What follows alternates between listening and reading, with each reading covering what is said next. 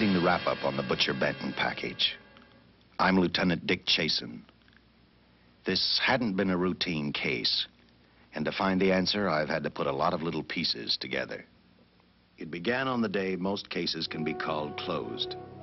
It was the day before the butcher was to be executed. He was visited by his attorney, Paul Lowe, in the death house. It was at this first meeting the Butcher Benton case took its first switch. Well, that's it, Butcher. The evidence against you was so strong, the governor turned down your appeal. You're a rotten liar, Lowe. You started railroading me from the beginning of the trial. And now you're still trying to throw me curves. Look, I don't blame you for being edgy, but get this straight. I didn't double-cross you. I never worked harder for a client. You mean you never worked harder for a client to get him sentenced? You were a fool, Butcher. If you hadn't tried to double-cross Squeamy Ellis and Joe Marcelli, they wouldn't have turned state's evidence against you. But you had to get greedy. You wanted to keep the whole $600,000 for yourself. Well, the boys got sore, and I don't blame them. It was all your idea. You planned the whole job. You hired us. When you found out I'd staged the money, you decided it was time for me to die. You got those two crumbs to turn state's evidence on me. You stinking rotten mouthpiece. We both know that isn't true, Butcher. Now, look, what's the sense in not giving me the money? It's not going to do you any good. Well, I'll have the satisfaction of knowing that none of you three crumbs are going to spend it. What about Eva? Don't you owe her something? If you tell me where the money is, I'll see that she gets your share. I've got a different idea. I'm going to kill you and Squeamy and Joe. Then I'll take care of Eva myself. You thick-headed ape, you're going to die tomorrow. Remember what I said. I'm going to get you, all three of you. Even for you, Butcher, that'd be quite a trick. So long, dead man. Remember what I said. I'm going to kill you, all three of you.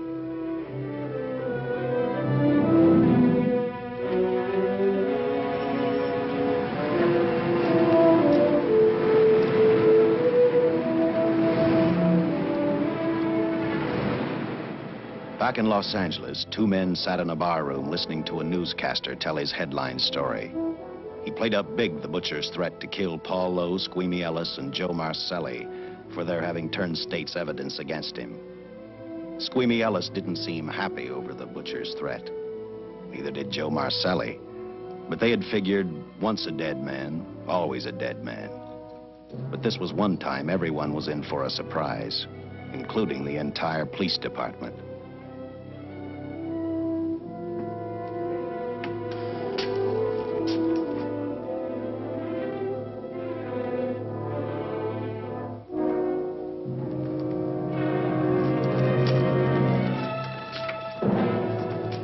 You seen the headlines, Captain?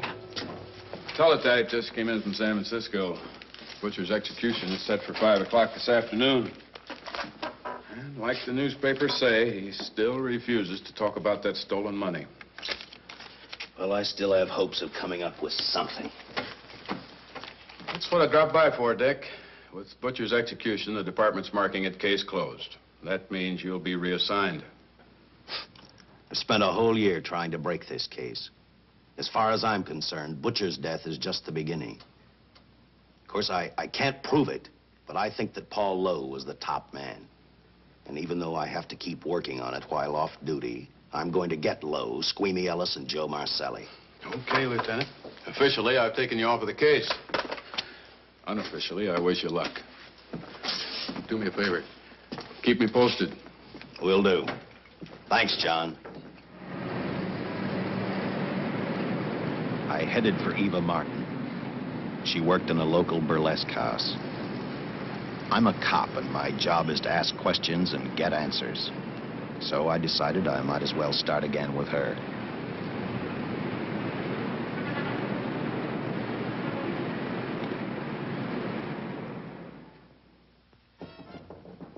Come in. Oh. What do you want? I'd like to talk to you. Talk? You're a cop, aren't you? That's a good question. I can't even find a 3-ton armored car, let alone the $600,000, and I've been on the case a year. I've told you, and I've told you, and I've told you. I don't know anything about the money. I never did. Benton's gonna be dead in a little while. I thought it might make a difference. I never knew anything about the money. Call me dumb. I didn't even know Charles was in the rackets until the trial. Now, take it easy, kid. You're on, Eva.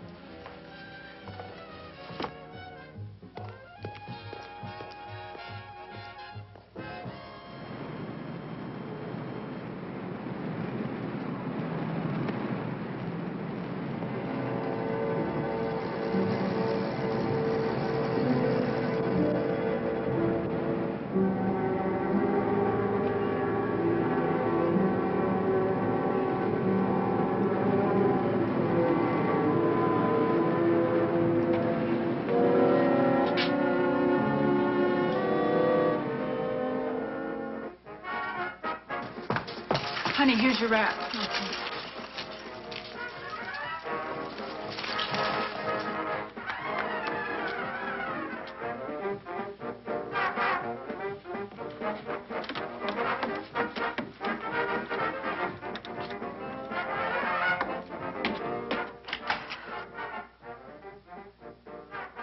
A few moments ago, Butcher Benton, without revealing the whereabouts of the $600,000 stolen in the armored car holdup, paid for his crimes against society in the gas chamber at San Quentin.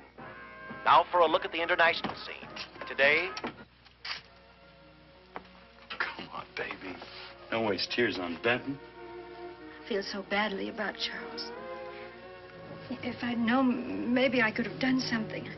How about a drink? We could both use one. No, I just can't drink while she's working, Paul. Boy, see.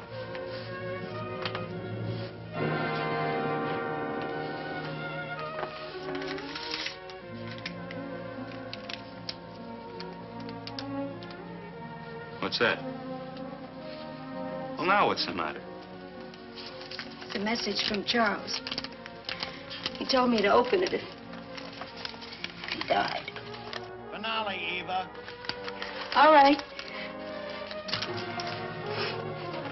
How about a steak after the show? No, thanks. Not tonight, Paul.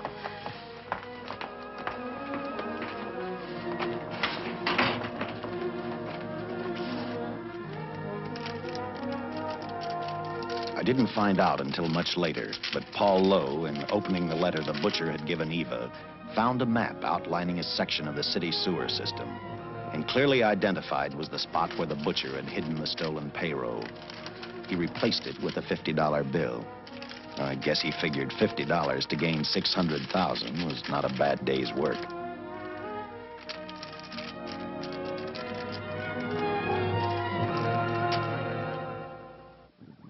And a few hundred miles away in San Francisco, the case took another switch, which turned the next 72 hours into one long, hideous nightmare. Dr. Bradshaw, a distinguished biochemist, was making preparations for a final experiment which he hoped would lead the way to a cure for cancer. He'd been successful with laboratory animals. The last step called for a human body. And Dr. Bradshaw's assistant quickly made a deal with a local mortuary and returned to the laboratory with the dead body of Butcher Benton.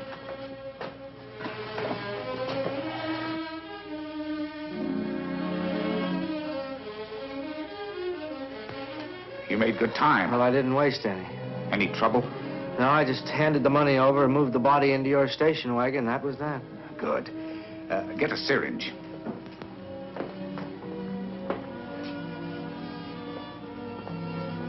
He's in good shape. Well, I hope so. We'll get other blood samples later. We'll run this one through fast. Right. Now wheel him into the machine and then raise him. Right.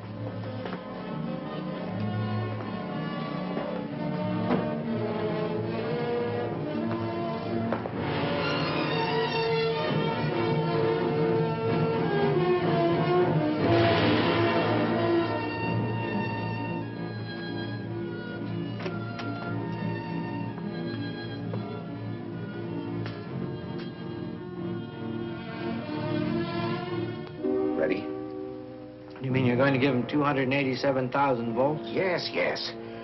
I'll get the fluoroscope set. We'll check with that before we start dissecting. Turn off the lights.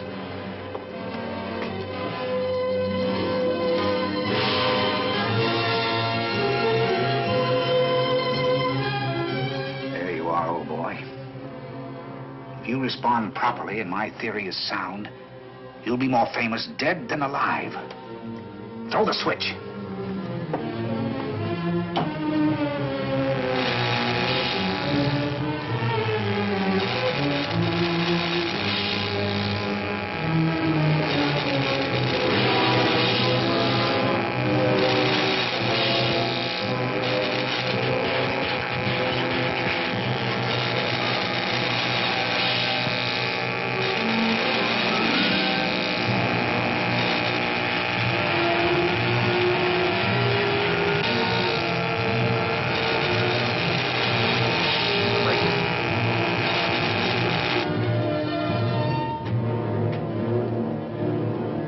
Wait, I thought I saw a pulsation of the heart. You're right. Dr. Bradshaw is beginning to breathe. You've brought this man back to life. No. The heart muscle has simply responded to a terrific electrical shock, that's all. Yes, but it does prove that the cells still function. Dr. Bradshaw, he is alive. A shock reaction, it can't last. His cells are multiplying now, if your theory is right. We could keep that reaction going longer. But it's worth a try. Get the body out.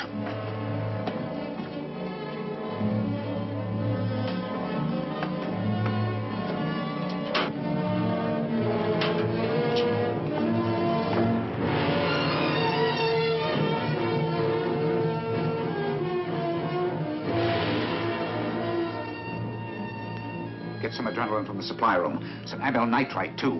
Hurry, hurry.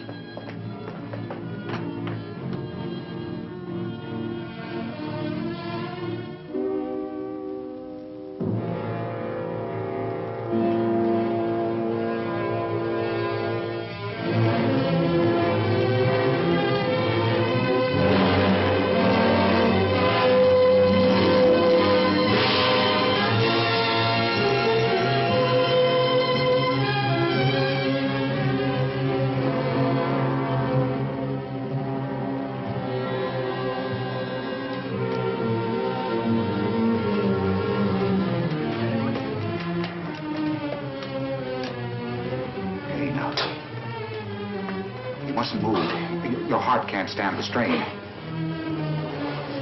Now, you must lie still. Please, please. Easy now. Easy. Easy. You must lie. Easy, please. Oh!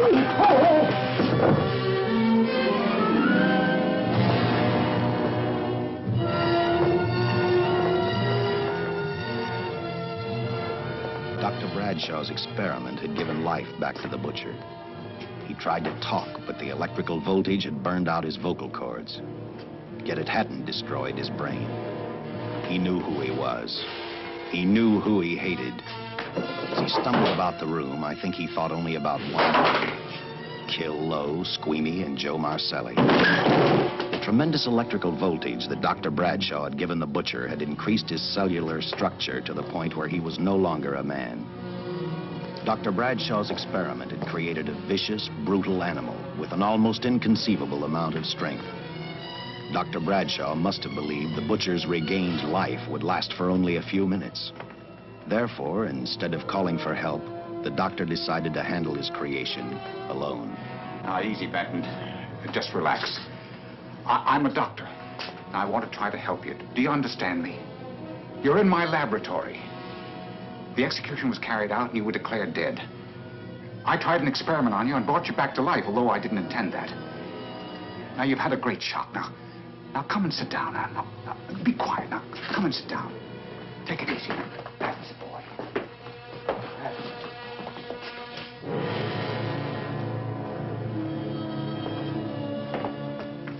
Careful. His reactions are violent.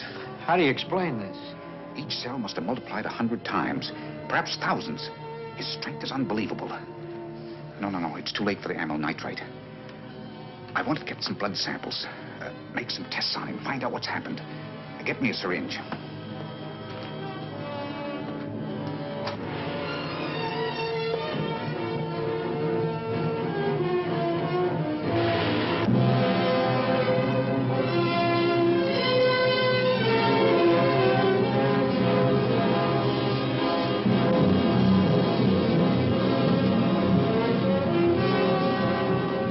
Why won't the needle penetrate the skin?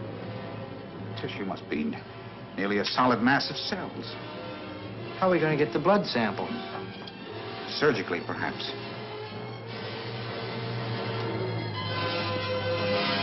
Now, take it easy. You can't leave here now. I'm responsible for your being alive.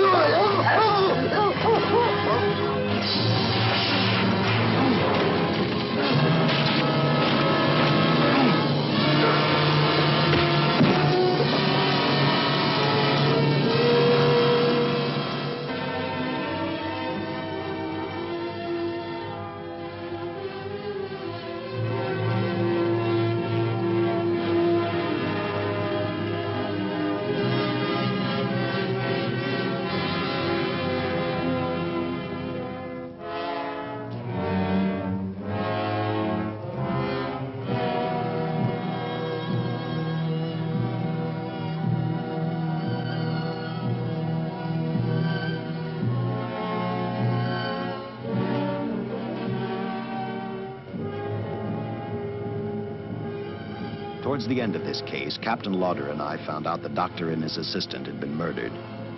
But I'm getting ahead of my story. The butcher didn't know how he had been brought back from the dead, and he didn't care. All he knew, he was alive. Then this monster-made man started thinking about Los Angeles.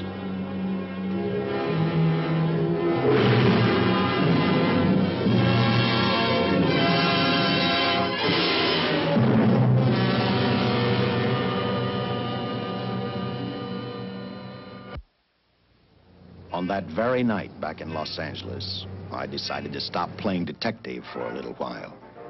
I went to the burlesque house to ask Eva to have dinner with me. After all, the butcher was dead, and if I got lucky, sooner or later, I figured Paul Lowe would lead me to the stolen payroll. In a way, that possibility made me even feel better. It's not fair to watch the show from backstage. Next time, I'll pay admission.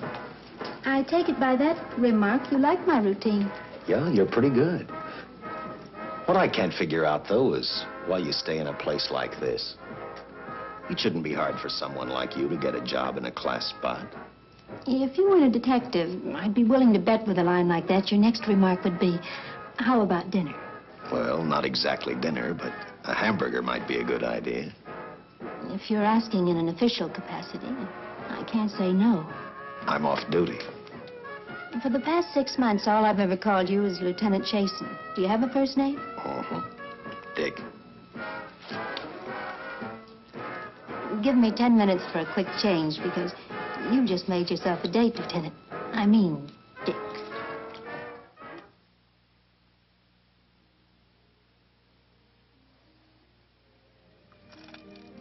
Know something, Dick?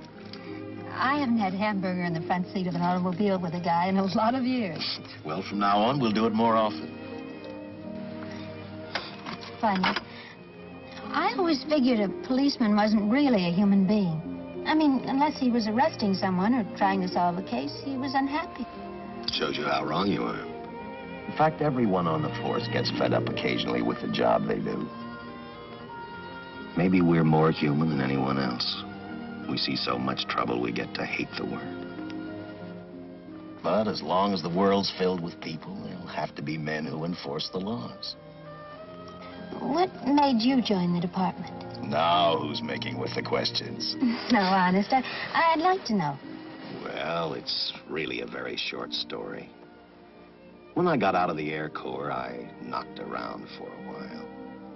Well, I went to work for an oil company. One day, I went back to college on the GI Bill. Just before graduation, I noticed all about the police department exams. Seemed a pretty good thing to do with your life, so I took the exams, passed, then went on from there. If I ask one more question, will you give me a straight answer? Try me.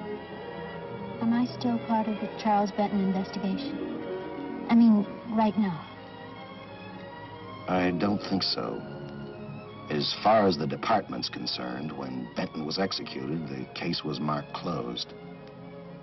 But inside of me, that's not good enough. I don't follow you.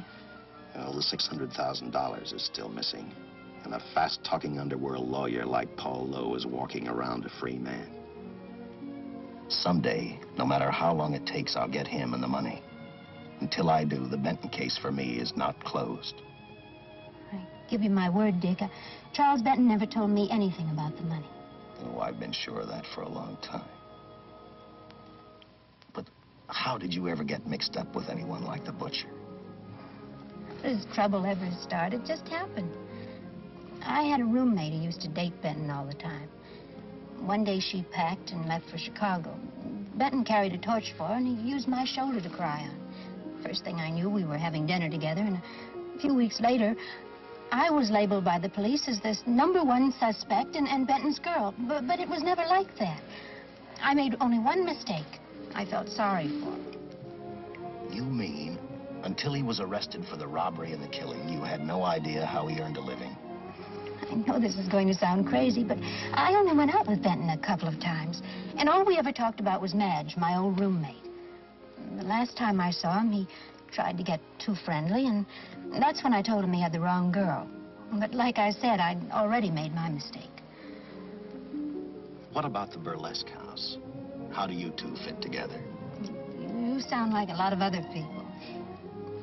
I left a small town a couple of years ago because I won a beauty contest, and the first prize was a screen test. After which, nothing happened? That's right. Only, it was pretty rough. And then one day I read an ad about girls wanted for a burlesque show. I auditioned, and I got the job. You know something? It's like any other job. If you're looking for trouble, you can find it even in a schoolroom. Well, when the screen test didn't work out, though, why didn't you go on home? Well, first you have to have a home to go back to. My folks are dead, so Los Angeles was as good as any place else. I don't know about you, but I do 8 shows a day, and at this hour I'm bushed. I know what you mean. Mind if I drive you home? No. And I'll tell you something else. I haven't minded anything about tonight. Not even the hamburger. I kept playing tag with Lowe. He made 4 telephone calls. 3 of them didn't interest me, but one did. The one to Joe Marcelli.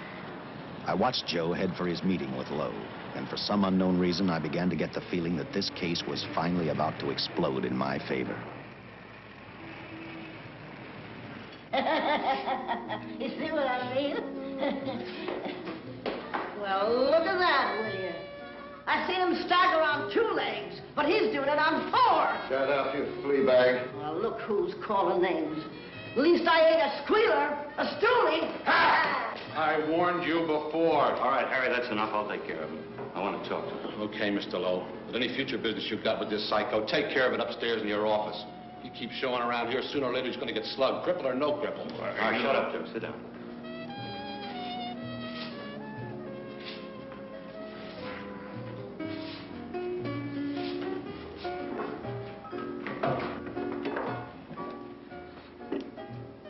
I need a shot, bad. You'll get one after I've talked to you. You sober enough to understand? Yeah, I run out of dough. No wonder. Look at you. You used to be the best torch man in town. Now, I don't think you could crack a safe if you knew the combination. No jobs. Nobody wants me since I turned states on Benton. That's your doing. You told me. All right, quit crying. I got a job for you. If you can stay off that stuff long enough. You know I can if I've got a job. How much? What is it? There's $2 grand in it for you. Where? Right near where he pulled the job. You interested? $2 grand ain't much out of 600,000. There'll be other expenses. Besides, that money's plenty of it. Now, you want it, or do I get another boy? I'll do it. How soon do you want me to go to work? Set it up for tomorrow night. Call me before noon. I'm going to the races. 1. And that's all. The job's over.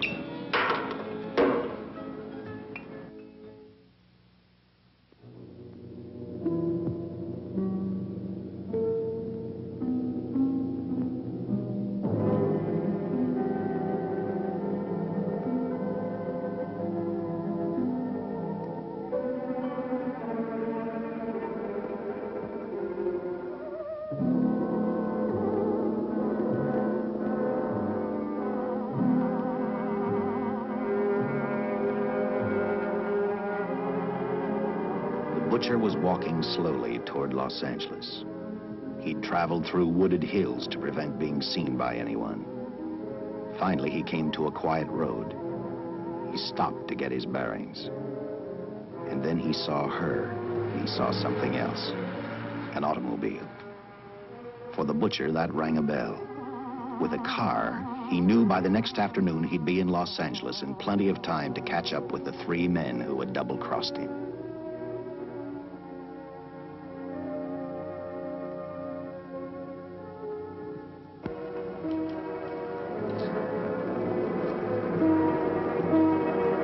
Well, see, you're a real gentleman to be helping strangers in distress. I hope you don't mind me using the babe here as bait. Quite a dish, isn't she? But that's what she gets paid for. Bait, that is. Yes, sir. She's a real shaker artist of my outfit. Carnival man myself. Just call me Connie.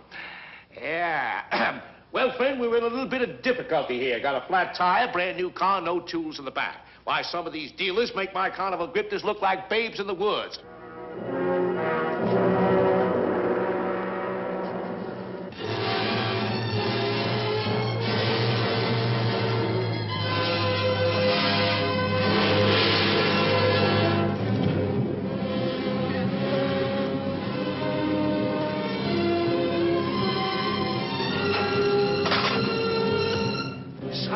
Holy.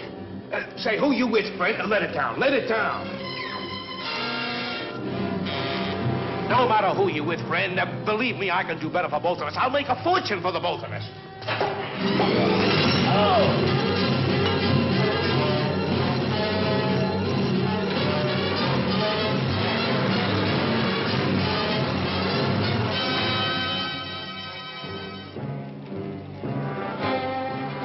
An hour later, the San Francisco Police Department sent out an APB.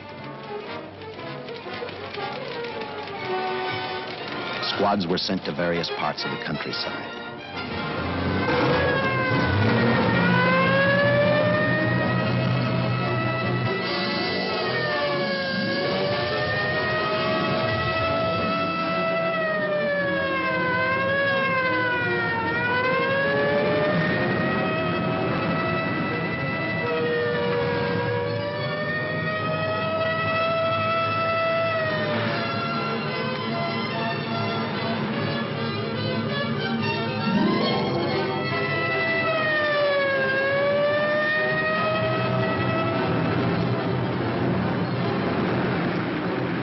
Roadblocks were thrown up to catch the cold-blooded killer the hysterical girl had described. Each squad kept reporting back to central headquarters, and each of their stories was the same. So far, none of them had spotted the car the killer was driving. Orders were given to shoot to kill, because from the girls' further accounts, they realized they were dealing with a maniac.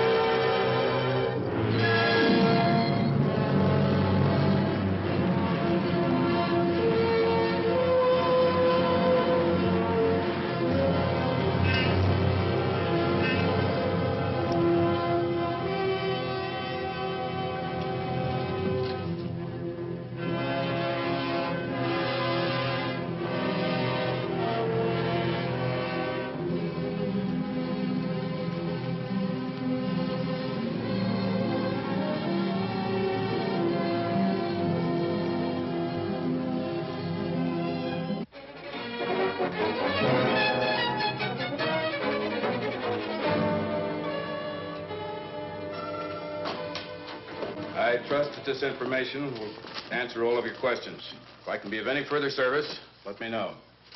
Sincerely, J.I. Louder, Captain Police, L.A. Here's another all points from CHP, Captain.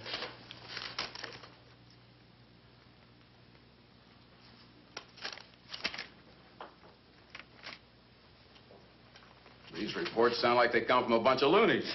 You sure do. There it is. Sergeant. Yeah. I want Lieutenant Chasen to look these over as soon as he comes in. All right, Captain. The next morning, I read the stories of the brutal murder of the 2 police officers. I also read the witness's statement about the bullets having no effect upon the killer. I felt sorry for the witness, and I thought about how easily a person's mind can become confused when suddenly they receive a brutal shock. I didn't believe a man existed who could not be stopped by a slug from a .45. Good morning, Captain. You and the rest of the force are going on 24-hour duty. Seen the headlines?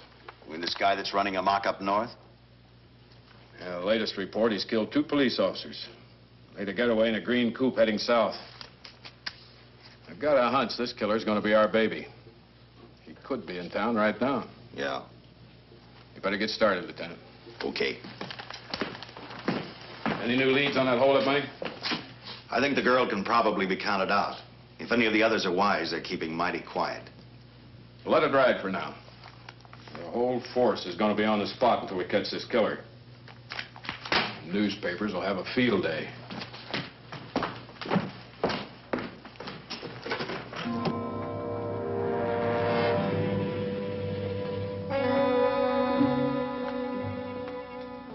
We were wrong about 2 things. The killer was already in our city, and we didn't know he was Butcher Benton. He headed straight for Eva Martin. He went to her dressing room to get back the map he had left in the envelope with her. He wanted first to check his money, then catch up with Lowe and the others.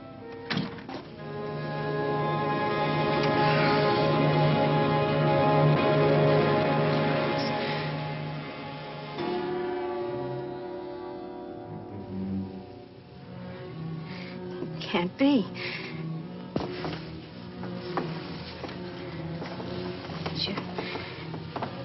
You do look like him. Only different somehow.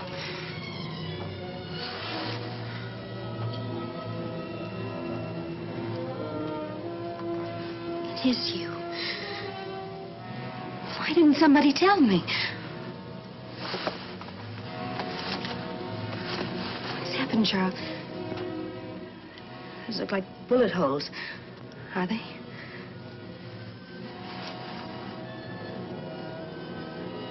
There's not even a mark.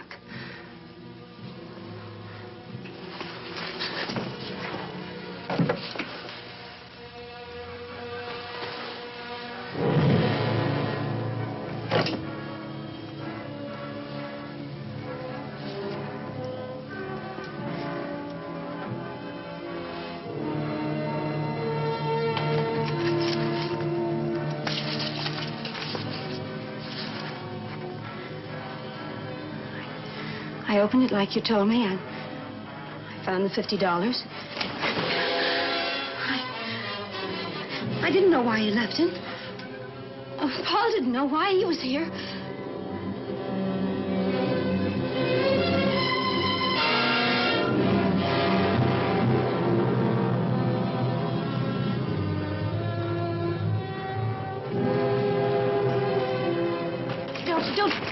Don't say crazy.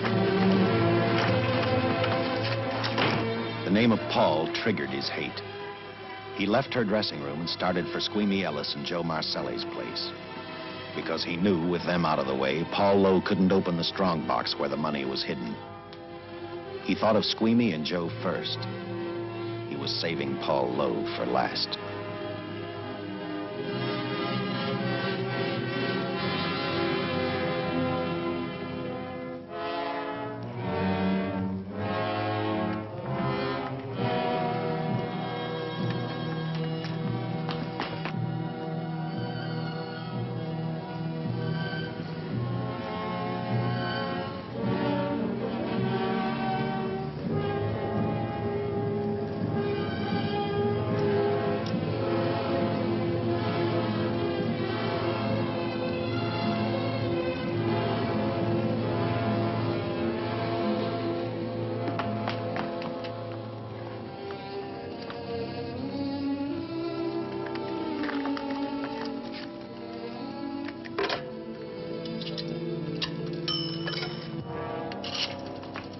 Hey, Eva, can I borrow your eyebrow pencil?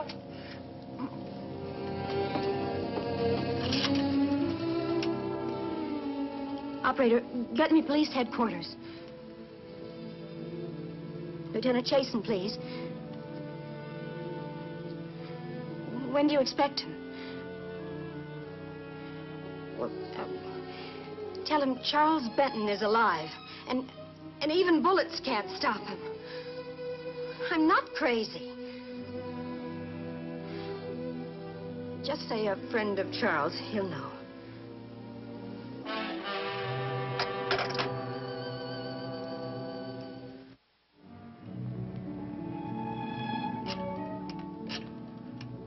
After leaving a message for me, Eva telephoned Squeamy Ellis. She tried to tell him the butcher was alive and on his way over to kill him. Squeamy didn't believe her, and in a way you couldn't blame him. Who in their right mind would believe a man had returned from the dead? What Squeamy actually believed was that the butcher, before his execution, had hired a killer to carry out his threat.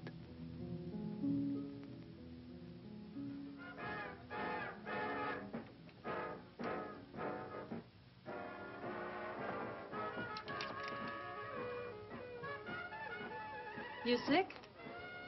What? You don't look so good to me. 10 minutes, Eva. All right. Say, Eva, I could take over the matinee trick for you. What? It's easy. Look, Eva, I can do it.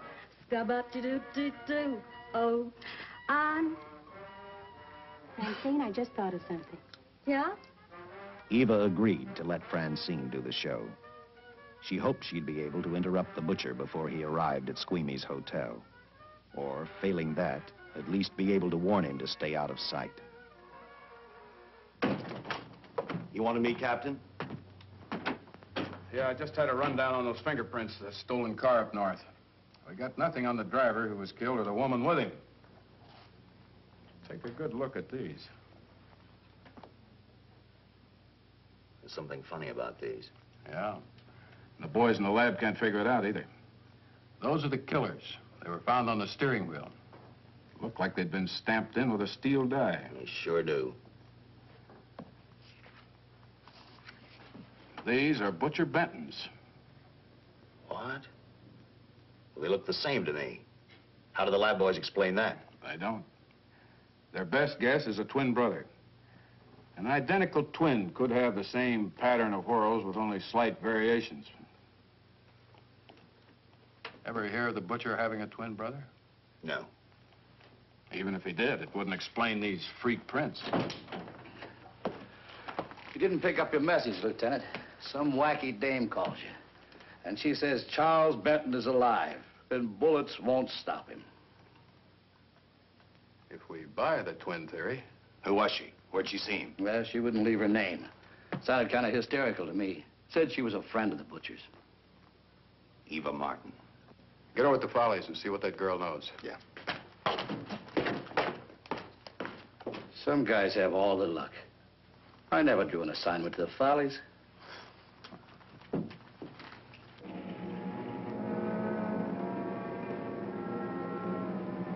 Meanwhile, the butcher headed for Squeamy's hotel. He didn't seem to be in any particular hurry. Actually, he seemed like any normal person, on his way to work or on his way home.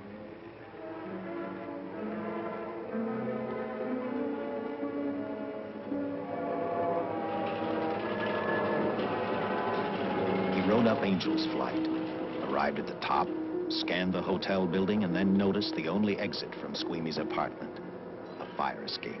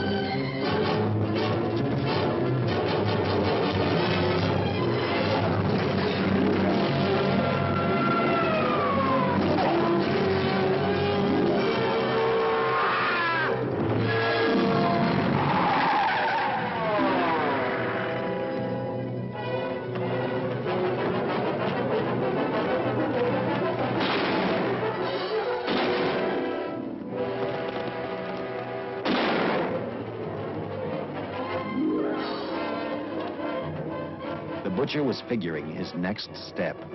And as he looked at the dead cop, he thought about Paul Lowe, the next man on his list. Seen Joe Marcelli? Not since last night when I told him I didn't want him around here no more. Give me a shot.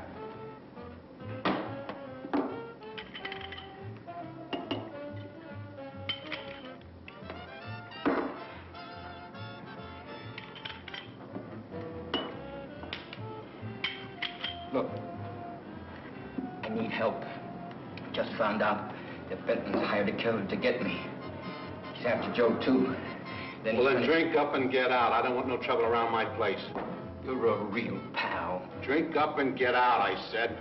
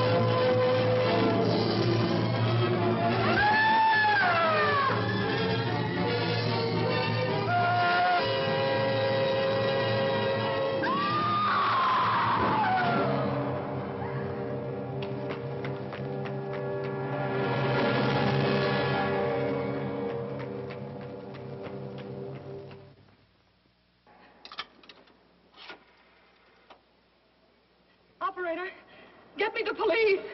Police! Yes!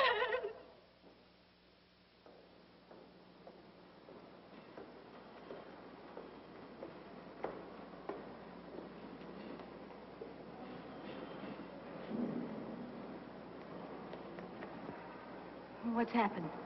A guy named Squeamy got thrown from the 5th floor. He's dead on a mackerel. Customer of mine. You mean Squeamy Ellis? Yeah, that's it. Just Squeamy. No one else was killed. Ain't one enough?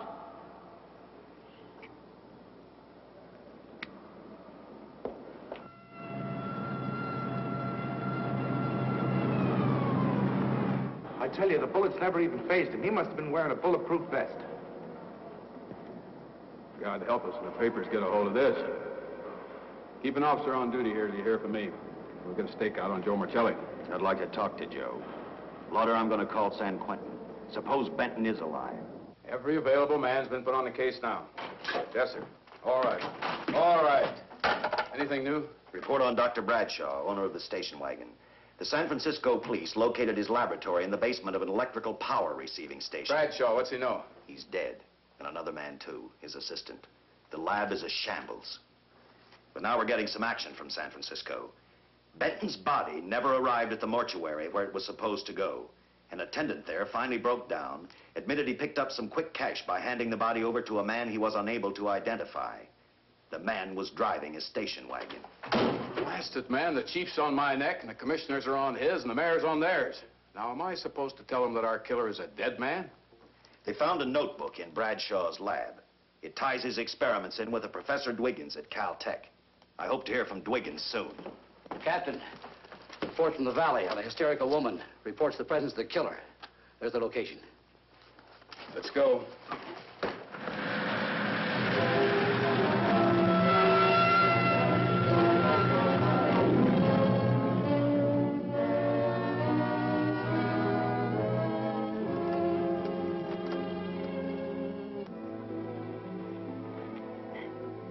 You and your boyfriend had a little fight, and he got out of the car to take a walk. You noticed that he walked down toward the sump area in the direction where you'd seen those lights a short while before. What happened then, miss? Please try to tell us. Well, I just sat there a few minutes, I guess. I was pretty mad. Then there was a loud crash, like heavy metal, sort of, from down here. I got out of the car to get a better look. I heard Jimmy cry out something. I couldn't make out the words. Then down here, in a patch of light, was Jimmy. And coming toward him was this man. Big man. Lifted Jimmy up over his head like he didn't weigh a thing. Jimmy screamed. Just once, before he broke Jimmy's back. I heard it snap, not far away. Then I started running till I found this house. They let me use the phone. Thank you, miss. We'll see that you get home right now. O'Malley, see that the young lady gets home all right. Paul Lowe, while driving to his office, heard a radio commentator report the murder of Joe Marcelli. And what shocked him most was when the broadcast identified the killer as possibly being the butcher. Lowe headed straight for Eva Martin at the Burlesque Theater. Oh, you gave me a start, Mr. Lowe. What are you doing here? Where's Eva? Oh, I'm taking her place. I'm going to wear her costumes. What's it to you? I asked you, where's Eva? Hey, don't get physical. And watch your tone of voice, Buster. I told you, little Eva isn't here. I could see that for myself. Where is she? She's at police headquarters. That's where she is. Yes, sir. No, sir. Captain Lauder's still with the mayor. The killer dropped out of sight. He was last seen in the Hollywood area. Yes, sir. We know he's dangerous. Every angle's being covered. Yes, sir. I'll tell him.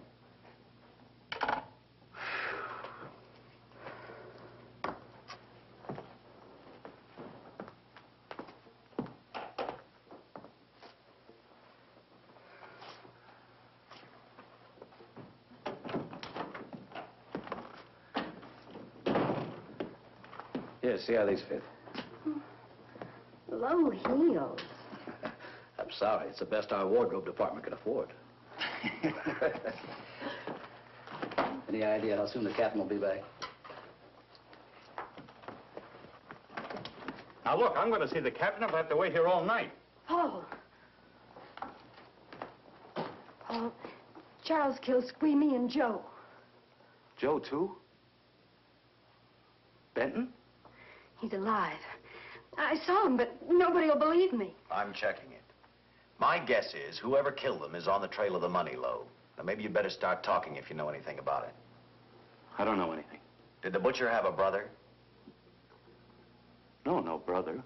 It was Charles. I saw the tattoo on his arm. Look, I demand police protection. Where's the money, Lowe? You heard me. I demand protection. I know my rights. We put stakeouts on your office and home. Well, that's not enough. It's enough as far as we're concerned.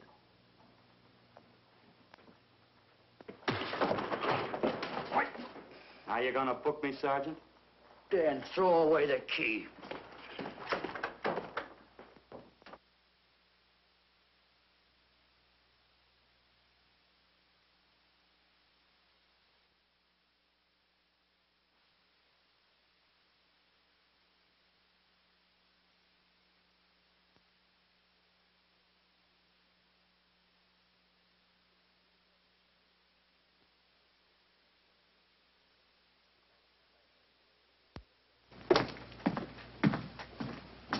Thank you.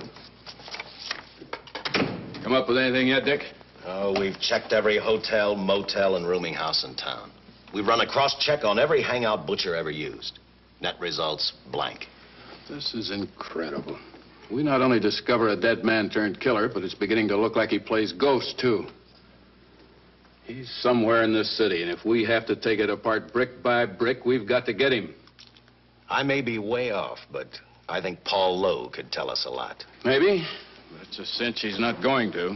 Well, suppose he had no alternative. You better grab some coffee. Your mind's beginning to play tricks on you. No, now, wait a minute. When Lowe came to us for police protection, it was because he was scared stiff the butcher would add him to the list of Squeamy Ellis and Joe Marcelli. Go on. It figures, too. When he slugged the sergeant, he knew we'd book him right away. Oh, this Lowe's a pretty cute character. But we can play the same game. You mean we'll threaten to release him? Well, not exactly. You tell him you realize that he was excited, that throwing the punch was accidental. Tell him we're not going to make a charge, that he's completely released. Lieutenant, you know we can't do that. Lowell made his first mistake when he hit the sergeant, and that'll get him a year. As far as the department's concerned, at least it's a small victory. If my hunch is right, Lowe won't want to be on the streets with the butcher looking for him. And he may talk, and talk a lot. Enough maybe for us to get rid of him permanently. Even lead us to the butcher. If he's frightened enough, that might work. But if it doesn't... No, Dick, I'm not going to release him. I want him out of my way so bad I can taste it, but not bad enough to be responsible for getting him killed. The good thing about that, Captain, is the fact we know it, but Lowe doesn't. Let's give it a try. All right, Lowe. Come on out. I think you'll find everything in there. You're free to go, Mr. Lowell. Wait a minute. Who do you think you're kidding? You arrested me for assaulting an officer. Court, I'll plead guilty. With luck, I might get off with 6 months. For a lawyer, you're forgetting a very important point. If no charge is made, there's no trial.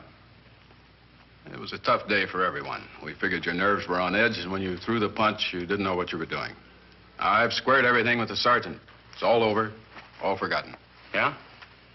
Why'd you bring a stenographer? Simply because I wanted a record of our conversation at the time of your release. Okay, Lowe, let's go. Oh, wait a minute. Once out on those streets and I'm a dead man. You let me go, you'll be responsible for murder. Oh, come off it, Lowe. You're imagining things. You know the butcher threatened to kill me. You set me free, he'll do it. Well, that's just a risk we'll have to take. But the way I look at it, Mr. Lowell, you'll be okay. Look, Captain, I'll make a deal with you. You keep me here, and I'll tell you how to recover the money. Maybe even catch the butcher. No deals, Lowell. You'd probably tell us anything just to stall for time. Come on, let's get out of here. Now, wait a minute. All right. I'll tell you the truth. Start taking this down. I, Paul Lowe, hired Butcher Benton, Squeamy Ellis, and Joe Marcelli to pull off the armored car holdup. And then Lowe continued with his confession. He told us about finding the map. He showed us the exact location of where the butcher had hidden the stolen payroll. And he gave us a most important answer. The explanation as to how the butcher was able to elude detection. His means of escape was the sewer system beneath our city.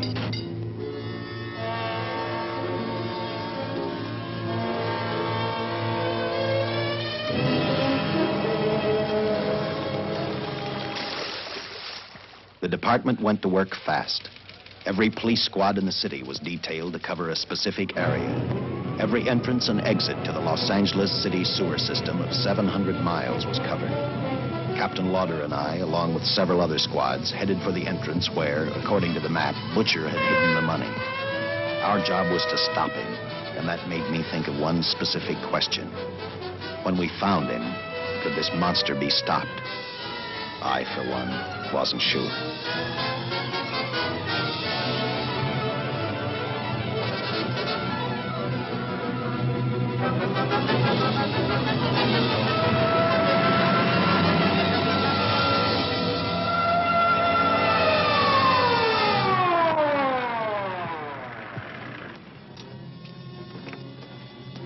Everything all set, Lieutenant?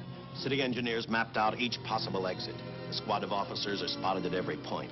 If the Butcher can be caught, now's the time. Well, after I talked to Caltech, I called on the fire department for a little help. The professors thought a flamethrower might stop him. Flamethrower?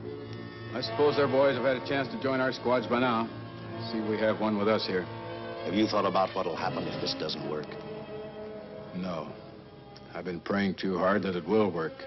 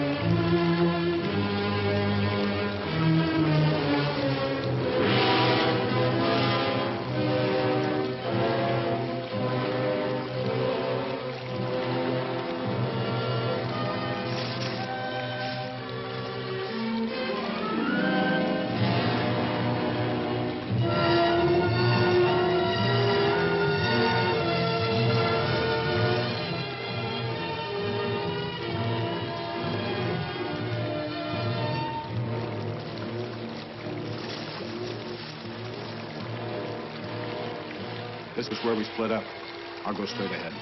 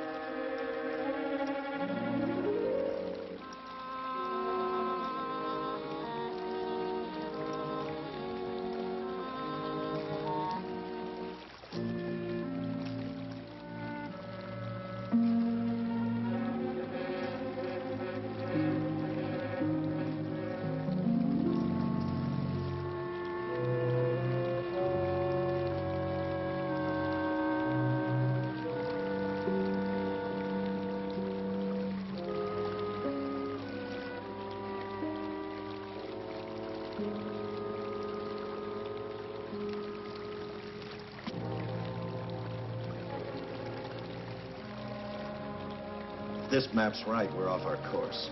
We'll have to backtrack.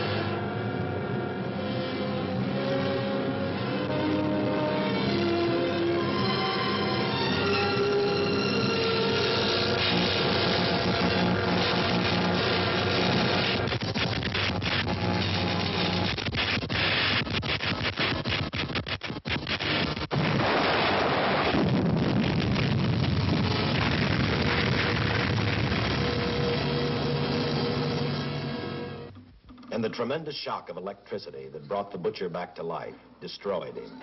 The $600,000 stolen in the armored truck robbery has been recovered. Case closed. Well, here are the scientist's comments for your records. I had to fill in a few spots with my own guesses, but I guess that's about the size of it. Did you get any sleep? Oh, some. Not much. How's the girl today? Well, I called the hospital about an hour ago. She'd gone. Gone? Where? Well, she told them she was a working girl and that she'd been away from the job too long already. Quite a girl. Yeah. Say, how about that time off I've got coming? 48 hours, beginning right now. Get some rest, Dick.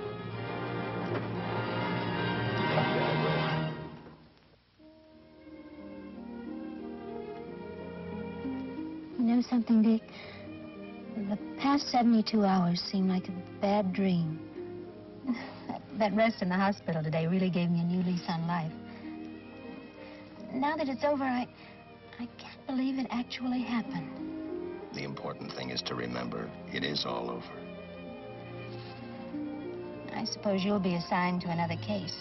I'll have to give up hamburgers in the front seat of the car for steaks in a restaurant. No.